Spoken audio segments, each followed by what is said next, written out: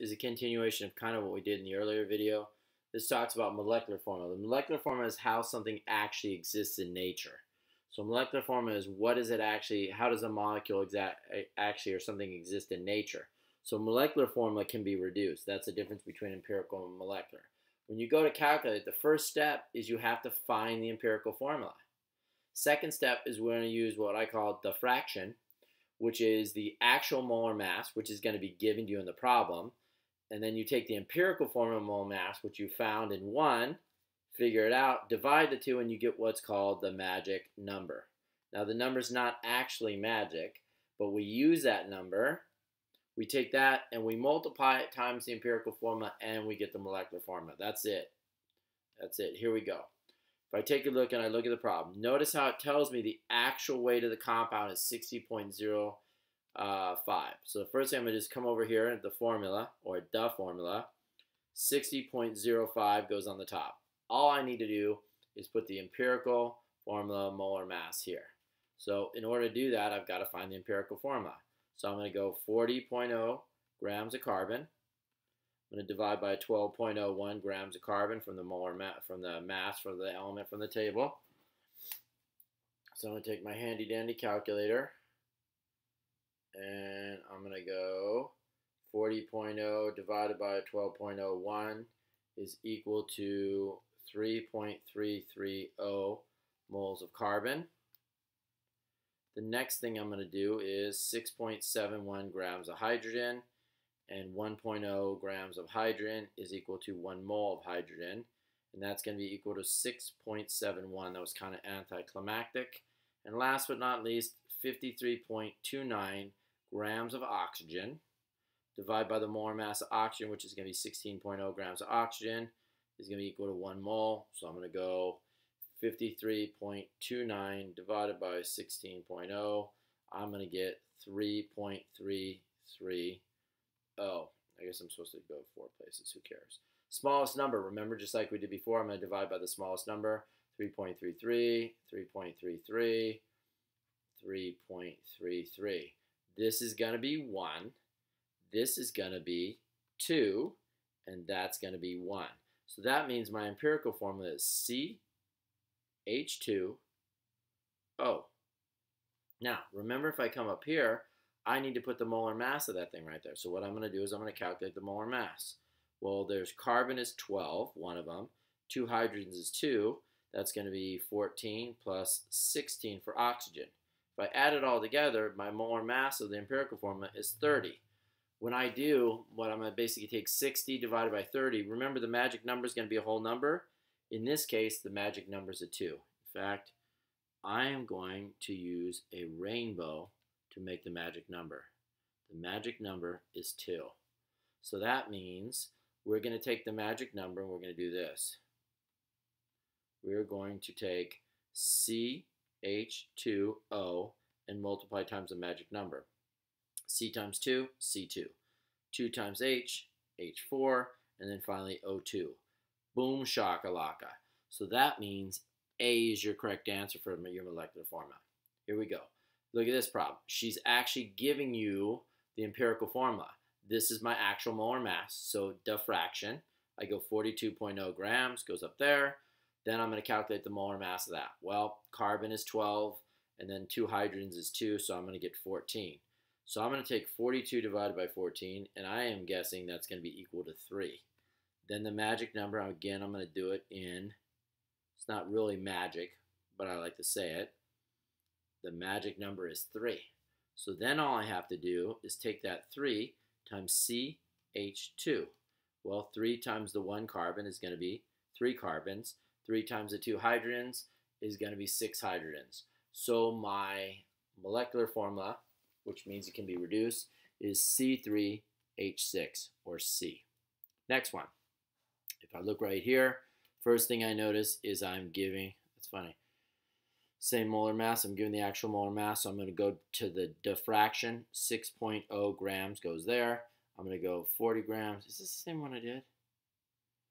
Problems after a while, whatever. 40.0 grams of carbon.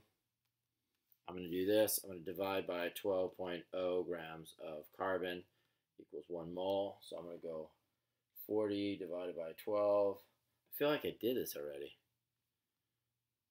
Whatever. 3.33. Didn't I do this? Oh my god, it's like the same problem. Whatever. Then I'm going to basically go 53.3 grams. You kids must feel like that too. 53.3 grams of oxygen, 16.0 grams of oxygen is equal to 1 mole of oxygen. So I'm going to go 53.3 divided by 16 is equal to 3.33. And then finally hydrogen. When I go to do hydrogen, it's going to be 6.66 grams of hydrogen. Again, the mass from the table is 1.0 grams of hydrogen. It's equal to 1 mole. I'm going to get 6.66. Divide by the smallest number, 3.33, 3.33, 3.33, 1, 1, 2. So now I have CO2H is what I'm given. Well, remember, I'm going to take the molar mass of this. So 12 plus 1 is 13. And then oxygen, 2 oxygens is 32. And that's equal to something wicked. 16, 16. Where did I make a mistake? 16. 53.3 divided by 16 is 33.3. 40 grams of carbon divided by 12 is 33.3. Oh, I know what I did. Silly goose. Apparently I can't count. Check it out. Let's try that again. Pretend like you kids didn't see that. I got 1 carbon, 1 oxygen, and 2 hydrogens.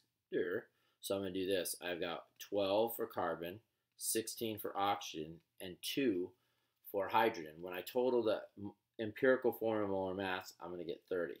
So then I'm going to basically put 30 on the bottom, 60 on the top, 30 on the bottom. Wait a second. You know what's coming.